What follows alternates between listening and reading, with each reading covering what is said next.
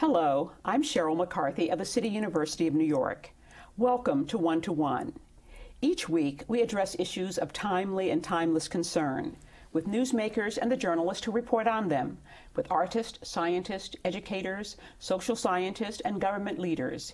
Each will be one to one. I'm pleased to welcome the writer Harriet Washington to the program. Her latest book, Medical Apartheid: The Dark History of Medical Experimentation on Black Americans from Colonial Times to the Present, won the prestigious National Book Critics Circle Award. It's published in paperback by the Harlem Moon Division of Broadway Books.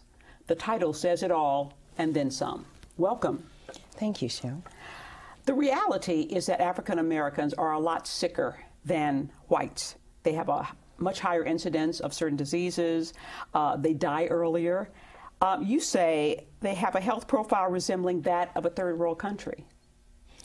Actually, it was Dr. Harold Freeman who made that rather prescient pronouncement almost 15 years ago when he pointed out that the men of Harlem have a health profile that resembles their people in Bangladesh much more closely than their Manhattan neighbors. And unfortunately, this is a pattern that we see repeated throughout the country. And your thesis is that one of the reasons for this health disparity is African Americans' wariness of medical institutions and medical research based on a history of atrocious treatment by the medical establishment that goes all the way back to slavery. Let's talk about what was happening back in slavery. Mm-hmm. Well, I hardly know when to begin, but I think probably the best way to put this in appropriate context is to point out that medical researchers on the whole were not any better or worse than any other group of people. And as a result, medical research and medical care in this country has mirrored what's happening in the larger society. So when enslavement was the norm in the South and was legally sanctioned in this country, we also had medical enslavement. As we progressed and segregation became the norm, and segregation was the law of the land in the country, we also had medical segregation that was enforced not only by law, but by customs and by medical research and medical precepts. So the medical fate of Black people during enslavement was just as dire as it was in every other sphere.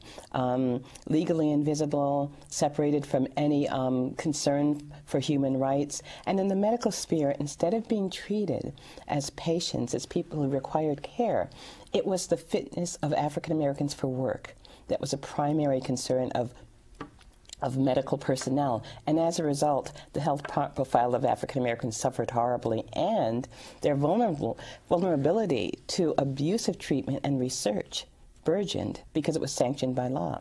Yes, you write a lot about the ways slaves were used for medical experiments. Our former president, Thomas Jefferson, experimented with live cowpox vaccine on his slaves before using it on his family. There was one example of an experiment, some doctor, I assume, a pseudo-doctor, pouring boiling water on a naked slave, trying to see if that would treat typhoid and pneumonia. He was a real physician, Walter Jones. He was a real physician. And then we have the notorious Dr. Marion Sims. Tell us about his experiments. Well, Dr. Sims was not alone. What he did was actually consonant with medical practice throughout the South. But I think he is alone in the scope and in his fame, because Dr. Sims used Black people, enslaved usually, to perfect various treatments, which made him famous. I think probably the best example, the one that I devote the most space to, is repair of vesicovaginal fistula, a terrible complication of childbirth during the Victorian era. After the ravages of labor, usually the child would die. In a woman who had vesicovaginal fistula, and she herself was left in a terrible state, incontinent of urine and feces permanently. And so Dr. Sims understood that were he able to surgically repair this, it would make his medical fortune. This is a condition that affected more black women than white, not because black women were constitutionally different from white women, but because black women were treated so badly.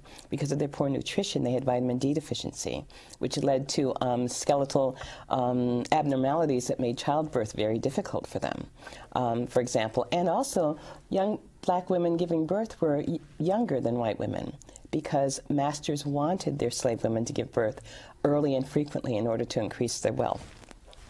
So Dr. Sims knew that if he could cure vesicovaginal fistula, he would make his medical fortune. And over 5 years, using up to 11 women and performing 30 surgeries on one of them. Without anesthesia. Without anesthesia, he did. He did find a way to repair this. And after he did this, he went to Paris, where he became the personal physician of Empress Eugenie, became the toast of Second Empire of Paris, then went on to, right here to New York City, to the Academy of Medicine, where he was hailed as a medical hero, and where he, from where he became the president of the American Medical Association. And yet, both his surgical accomplishments and his fame were predicated on the savage abuse of captive black women. And one thing I point out in my book, and that I frequently talk about, is how often this has happened with people who are taught to view as our medical heroes.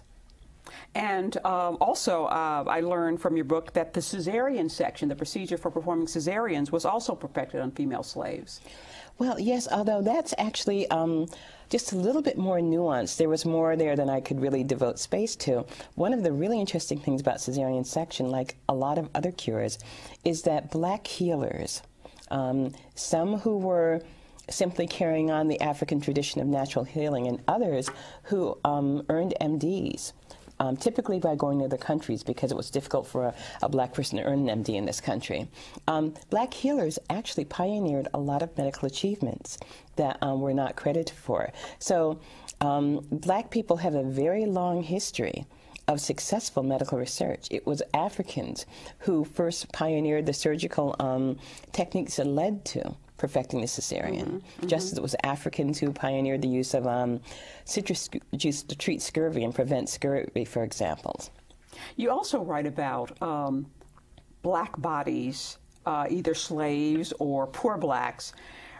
It was primarily their bodies that were used for dissections, you know, for teaching, you know, the cadavers that were used in medical schools to teach white medical students, you know, about the body. Absolutely. And that this led to widespread grave robbing. Absolutely. It's important to realize that during the, say, 19th century, but the 17th century as well, certainly it came to a head during the Victorian era, dead bodies were treated very differently by society than they are today. Usually people died at home, not in the hospital. And when a relative died, the body was treated very reverently in a way that sort of bounded society. Images were made, daguerreotypes of the body. It was carefully bathed and clothed and dressed. In funeral portraits, there was a huge market for funeral portraits. And in essence, a portrait of the dead person. Right, of the dead person, something that was revered, kept in the family Bible. So treatment of the dead body was very, very important to the intensely religious people of the era. And so when it came time for physicians to move from a situation where they would require maybe 4 bodies a year, because only the professor would dissect bodies in front of a tier of students, they were moving to a model where every student or every small group of students wanted their own body. And medical schools had to supply them.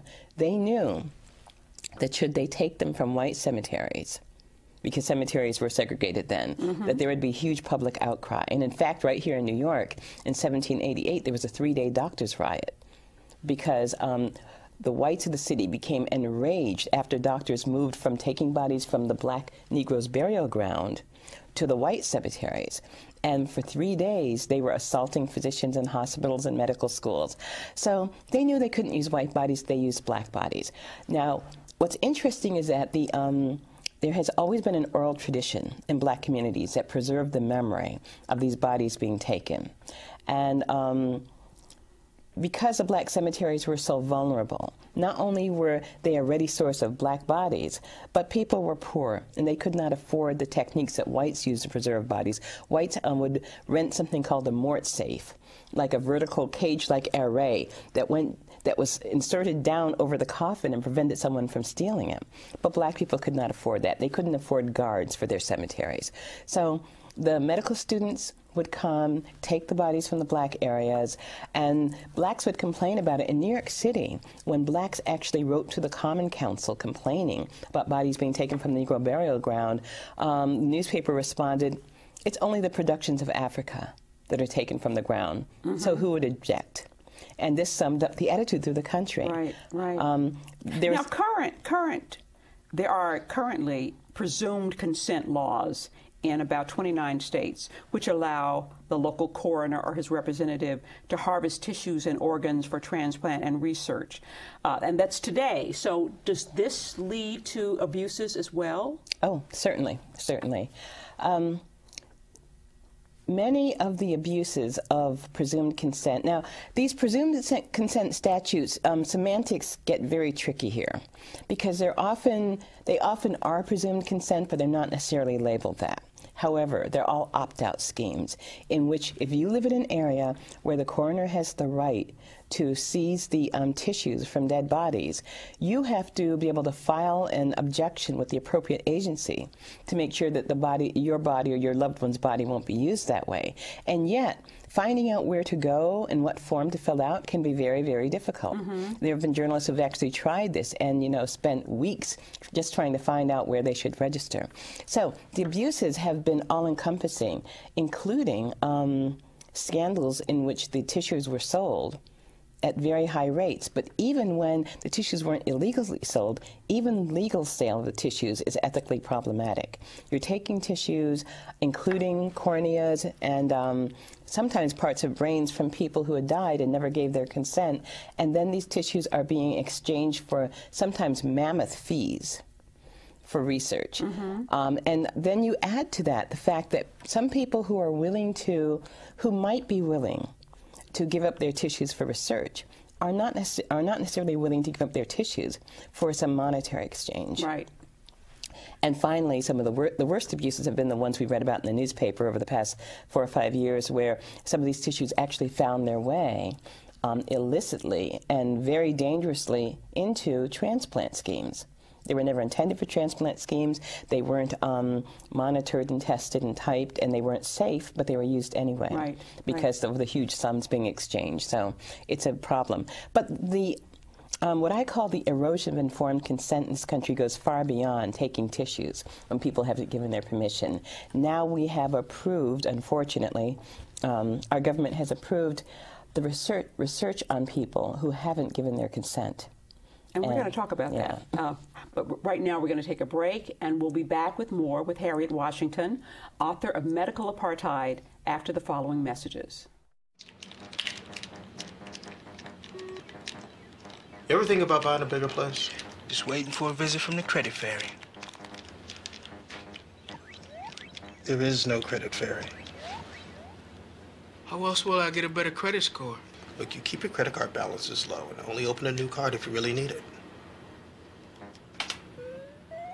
No fairy? There's no magic to improving your credit, but there's help, and it's free. Go to creditfairy.org.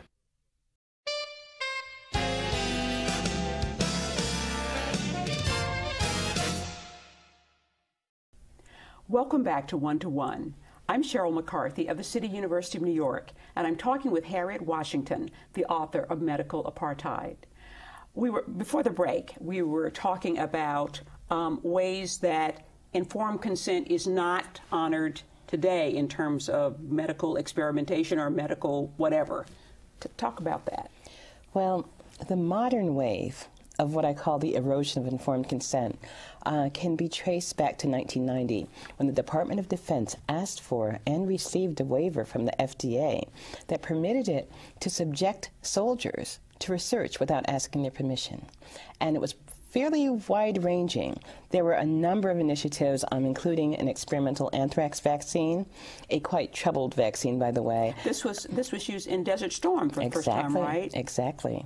And also, drugs like pyridostigmine as a possible protection against biological weapons. But these were drugs that were untested for these uses, and in some cases quite risky. Now, risk is part of medical research, but in this case, the soldiers had never been given a chance to say yes or no. So that's when it began. In 1996, it was expanded to all Americans when an addendum was added to the Code of Federal Regulations, which stipulated that someone who was unable to give consent, typically translated as unconscious, is in a life-threatening situation, and there's an experimental drug that might help them. However, unfortunately, that's not that was actually confusing to consumers. It sounds like it's a life-giving, a life-saving move, but it's not. Laws already exist that allow people to be given drugs if they can't give consent. Right. This allowed them to be given untried, untested drugs. By definition risky, by definition not guaranteed to work. Not just the best-known therapy for that particular something ailment. Other than the best-known therapy, an unknown therapy. And today we have more and more people, corporations, private corporations, exploiting that rule to test their therapeutics, in my opinion, typically on populations who would not give their consent if you asked them. And is there an element of racial bias? Does this affect African Americans more than others, or? Well, as is not unusual when we're talking about medical issues in this country, there are aspects that do affect African Americans more than others. It's not a racial issue. Everybody's at risk.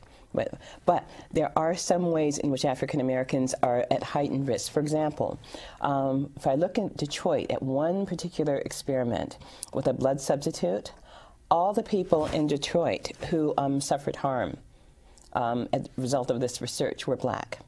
And very often, if you look at the communities where the research is conducted, there are more communities that are minority communities than communities that reflect the stats of the United States. So they tend to use heavily minority communities in some of this research. Now, in the Detroit study of this blood substitute, did they know they were getting the substitute blood, and did they know what the risks were? No, these are all people who suffered trauma, who were given it while they were unconscious or otherwise unable to give assent to care. So they knew nothing until after they had been given it, and they were in the hospital, sometimes days later. Only then were they told that you received this experimental therapeutic. And were there some deaths as a result, or not? There were people did die in this trial.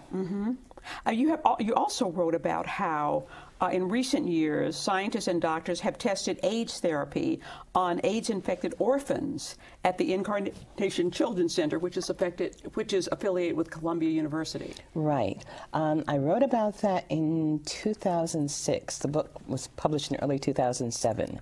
And we didn't have all the facts then, but what I wrote still holds true. These actually were children who were HIV infected. They didn't have AIDS. Okay. As it turns out, it's an important distinction, because if they had AIDS, then they would be frankly ill. Someone can be HIV infected and yet not show signs of illness, yet not require therapy. They might require therapy to slow the progression of the disease, but not symptomatic therapy. So that makes a difference if you're thinking about giving someone medicines which are known to have serious side effects. Many medications for serious ailments like cancers and HIV and AIDS do carry side effects, but they're worth it because you're already in dire straits. Right. This could not be demonstrated to be the case with these children. Also, the research was begun at a time right before it was determined. We learned that children sometimes seroconvert. They can be born HIV positive, but then if they're fortunate, they will seroconvert and become HIV negative. In fact, now we know something else we didn't know then, that if you give mothers doses of the proper antiretroviral regimen, then that will increase the chance of her child seroconverting. Right. Okay, but we didn't know that then. So although researchers didn't know it at the time, some of these children not only were only HIV positive, but were going to seroconvert and then become HIV negative. Right. In which case, the huge doses of medications meant for adults they were given becomes, doubly troubling. Are they still doing that at that point? Oh, no. That research has ended. Okay. And the Vera Institute of Justice, an independent legal authority, did an investigation. you know, and they did criticize aspects of the study. You chronicle really an amazing history of experimentation, medical experimentation. The Tuskegee study is the one that most people know about, right, involving the black men in Tuskegee who had syphilis, and instead of treating them, the investigator just chronicled the progression of the disease the public over health time. Service, yes. Right.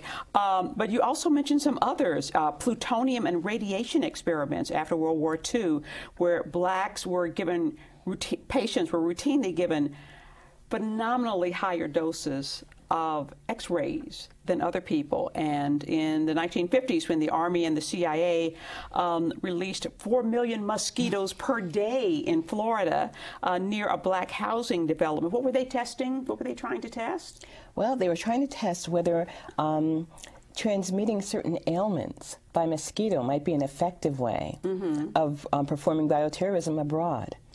If they were actually, for example, just to give an example, if they were going to have conflict with Japan, for example, would it make sense to release mosquitoes in an area of Japan in hopes that they would transmit whooping cough and other ailments? Right. So they did it with Americans. They actually transmitted pathogen-borne, agents like mosquitoes, and then they carefully calibrated the cases of whooping cough in the area to see whether they rose, and indeed they did. Wow. And, a long history of medical experimentation on prison inmates, yes, who tend to be very disproportionately black. What has been, the medical establishment's position on these kinds of experiments? From the AMA or I can imagine what the NMA had to say about them, but, how about groups like the American Medical Association? Well, the AMA, didn't take any formal stance on this that I know of, but individuals I know at the AMA have been largely supportive. As a matter of fact, I worked with the AMA this summer in writing a history of the relationship between African American and black physicians. And I got to meet some people in the ethics division of the AMA, and I found them to be very sensitive and very concerned to this history. Far from, and I was very happy that far from wanting to sweep anything under the rug, they seem eager to have this aired.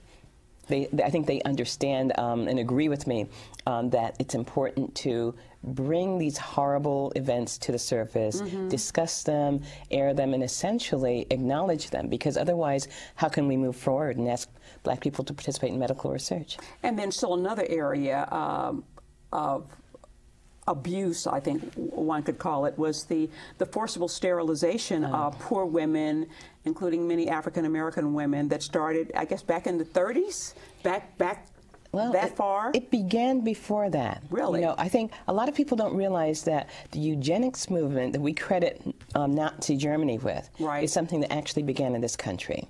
By 1910, 1915. Which is basically, let's try not to get the degenerate groups, the lesser groups that we don't want to propagate, let's try not to get them to reproduce, right? Right. That was called negative eugenics. You take people who you decide are not worthy of reproducing, and you keep them from reproducing, and thereby you believe that you can improve the gene pool, therefore improving both the health and the social conditions. It's nonsense, of course, but it's a myth that many scientists clung to. And in this country, it was largely pockets of poor women, but also it was racially driven. There were huge numbers of African American women who were sterilized without their knowledge or consent. And it didn't, although the popular term for it is Mississippi appendectomy, because often the women were told you're going to have an appendectomy or your gallstone removal or some kind of innocuous abdominal surgery. And then while they were under, the surgeon would remove their uterus, remove their ovaries. So, but it also happened on the West Coast. It happened in Boston. It happened here in New York City. It was very prevalent, and there were huge numbers of black women had their fertility stolen. What kinds of precautionary steps do you feel still need to be taken to make sure that these kinds of abuses are not repeated today? The first thing that we have to do is roll back this erosion of informed consent. We've got to make sure informed consent is not taken off the table. People have a right to say yes or no to medical research. If you take that from people, you can never expect them to trust the system. That's the first thing that has to be done. And then the other thing we have to do is right now we have a different type of a double standard in which we have one standard for medical research protections in this country, but another for the third world. Poor developing countries are bearing the brunt of this. History is being repeated in poor developing countries, where abusive research that's devoid of informed consent is being carried on routinely by American and European researchers. So we have to do that. We can't maintain moral credibility without it.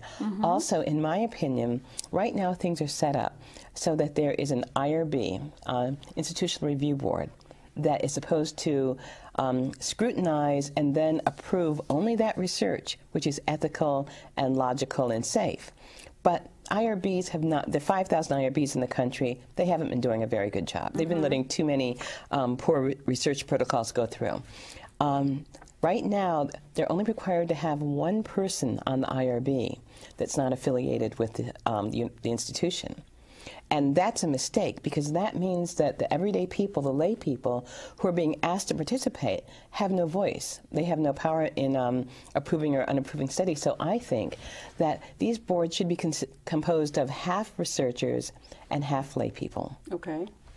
And there have been some researchers who predictably immediately said to me, you can't do that. You can't expect lay people to understand the sophisticated, nuanced scientific arguments here. And I said, well, then how do you propose to explain the study to them once it's approved, as you must do by law? Right. I'm convinced that lay people can understand this. It might take a little more time and preparation, but I know too many brilliant scientists who are able to explain their work to anybody. Right. And I'm convinced that that can be done. So we have to make lay people partners in medical research, full partners, so that they have veto powers, they can raise questions that may not occur to researchers. Right. So that's very important. And then finally, one last thing, we have to do a house cleaning at the FDA for the same reason I said before. The FDA is allowing too much abusive research to slip by. Well, it's a fascinating subject, an awful history. And I think a lot of people can learn a lot about, what we've been doing in this country medically and scientifically by reading your book. I want to thank Harriet Washington for joining me. Medical Apartheid, The Dark History of Medical Experimentation on Black Americans from Colonial Times to the Present, is published in paperback by the Harlem Moon Division of Broadway Books. For the City University of New York and 1-to-1, I'm Sheryl McCarthy.